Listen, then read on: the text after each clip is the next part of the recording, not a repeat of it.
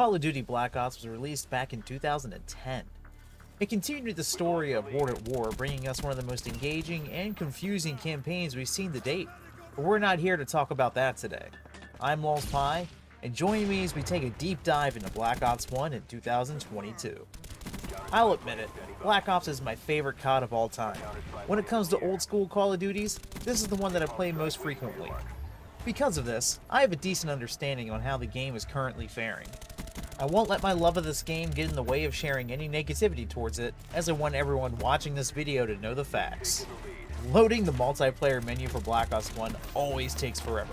When we finally get in, the player count read over 2,000 people online. Now when it comes to just multiplayer, it was around 850 for the entire stream, give or take. Most players gravitate to core TDM, as per usual, but there were a few lobbies going for free-for-all, domination, capture the flag, and S&D. For capture the flag and search and destroy, the player counts were low enough for one lobby each, so you either got in the game or you didn't. There was also a respectable amount of people in hardcore team deathmatch, even though I was ass at it. I even found a match of gun game. Now BO1 has this nasty glitch on the PS3, where if you haven't played the game before 2017, your rank will always be reset when you sign on.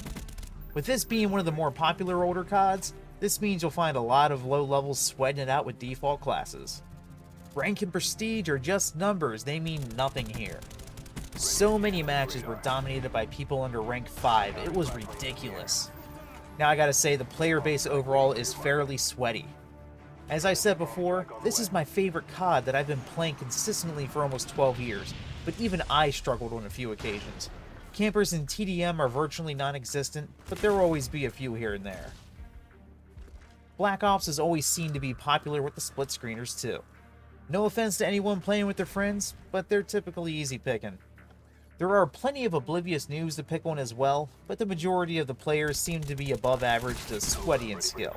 As far as server stability and connections go, we're still in the peer-to-peer era. With there still being a sizable player base, it's easy enough to get a lobby where everyone has green bars. There were some times where people were lagging around, but it was really only for one match. Just be prepared for the occasional host migration.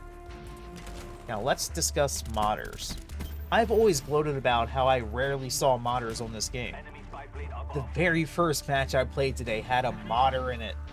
I saw numerous modders throughout the entire stream as well.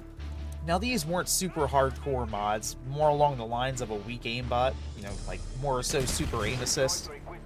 One match though, my classes and kill streaks got changed around.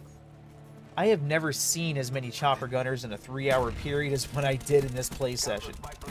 The majority of these modders were outside of core TDM. I rarely venture outside of there when I play, so maybe I just never noticed how bad it was in those other modes. As far as TDM goes from past experiences, modders are a rare occurrence.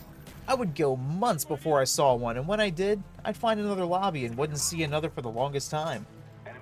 Now as a bonus, I had someone in the chat ask about zombies, so I'll give you the rundown. Zombies hasn't changed much over the years. There's always a sizable player count, sometimes exceeding multiplayer.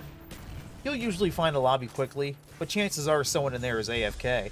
Just to rub salt in the wound, they're the host and leave when they return to find they're spectating at round 7. If you get a game where everyone is there, at least one person will be running around stealing all the kills, hopping on everyone's windows. Then they'll sit there knifing the door, waiting for you to open it even though he has 5,000 more points than everybody else. It's still fun, but not if you're trying to take it seriously and get to high rounds. Overall, Black Ops 1 is still in amazing shape for how old it is. It's earning a green on my rating scale for its solid connections, high player count, and multiple available playlists, though the amount of modders I saw was concerning. I just hope it doesn't become an issue because it would break my heart to see this game die. Now, as I've been saying in all of these videos, it's only a matter of time before either Sony shuts down online play or Activision pulls the plug on the servers. If you can snag it for cheap, or if you already have it, pop it in for old time's sake. You never know when it'll be your last time playing. Thanks for watching, everyone. I'll be covering most of the older Call of Duty games and possibly some other games once I'm done with those. Modern Warfare 3 is up next, so make sure you like and subscribe so you can find out how that and other games are holding up in 2022.